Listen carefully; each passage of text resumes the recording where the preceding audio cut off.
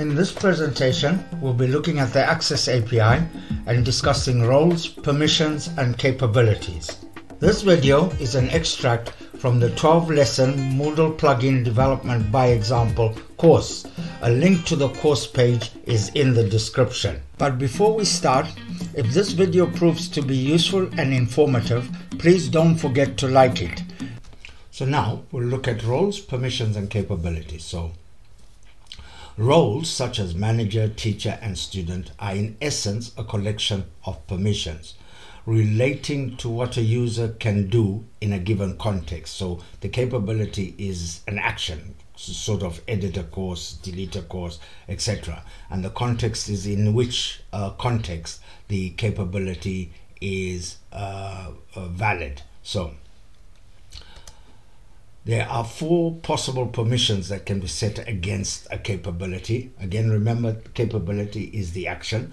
So not set, which would mean you kind of inherit it if you've got other permissions or other roles that will allow that permission, or deny it.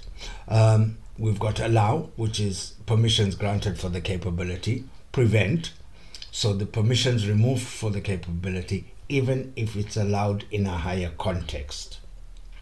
And prohibit is permissions completely denied and cannot be overridden. Okay, so a user can inherit permissions from a higher context or be denied explicitly. And permissions can also be overridden in some contexts. So most capabilities only really make sense in a particular context. For example, when managing a course or managing course completions, it only makes sense in the context of a course. So Moodle has 6 contexts, namely system, which is system-wide, site-wide, user, capabilities relating to user records and users, course category, which are capabilities that relate to managing a collection of courses. We've got course related ones, and even more granular module and block related contexts. Site administrators are a special type of user. There's no restrictions and normally there's no capability check whatsoever. Okay, so the plugins define their own capabilities using the Access API in the file access PHP in the DB folder, which we're going to discuss next. And then generally only external service plugins, web service plugins, require additional roles to be defined. So as a plugin developer, you really don't want to be developing a plugin that requires the site administrator or programmatically requires the creation of additional roles. You define your capabilities, and then the site admin decides which roles get that capability. You can set default permissions for your capabilities. And for more information, have a look at the link on this page. That's pointing to the 3.9 documentation. If you want the 3.11 documentation, replace 3.9 with 3.11. So back in our IDE, we need to define a new folder and create a new file, access.php, in that folder. And this is our access PHP file, the usual stuff at the top. And then you define your capabilities in a capabilities array, where the key for that array is your capability, and then the settings for that particular capability is the value, is another array of values for the capability. So let's have a look at what we've got here. So we've got a capability. Notice that this is not quite the Frankenstein name, it's more the block. And then my courses add instance is the capability. The whole capability is block, my courses add instance. Okay, and my instance is to allow the addition of the block on the dashboard, right? And even if your plugin remember I said some of the blocks are not specific to, let's say, the dashboard. They'll be only allowed in the courses or in the courses or on the site homepage. Even if your plugin is not to be added to the dashboard, you still need to define this capability. And let's have a look at the capability. We've got the capability is right. The context level is system. Dashboard's a little bit of a different way of looking at things, and so sometimes it doesn't quite fit into the standard Moodle way. So you would have expected that to be context block, but it isn't. It's context system.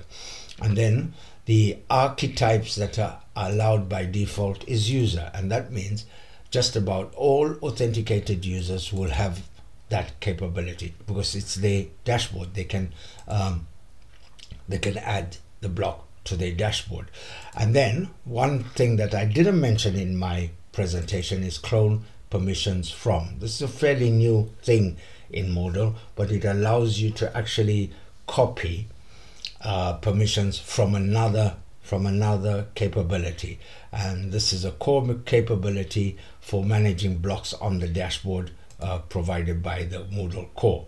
So that's for the dashboard. The other capability we've defined here is add instance. This is to add the instance to other places outside of the dashboard. Now I'm sure as this needs to be defined as well, even though as in our case of our block, we are going to only allow it to be added to the dashboard. And in this case, we have a wristband mask of spam and cross-site scripting. The cap type is right. The context level is block.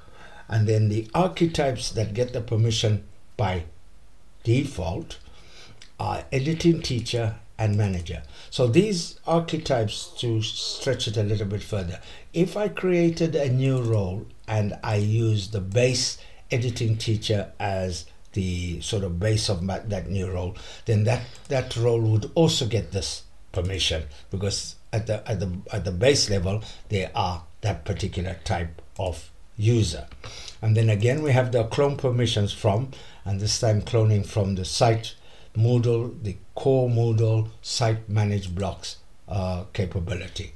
So that's our capability file, our access file.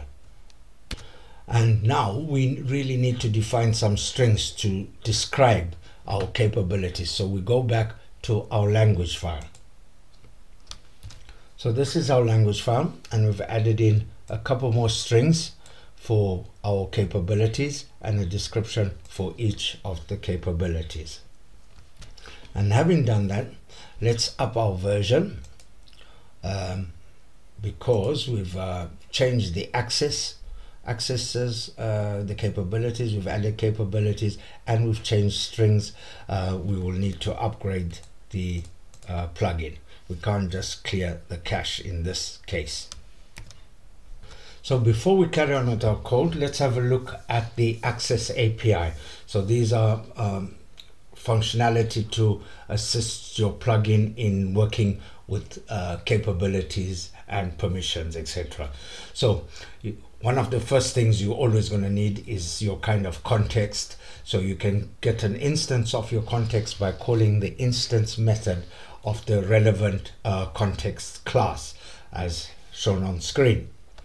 And once you've got a context, you can get other contexts. So you can get the parent context of a context, or you can get the child context of a context.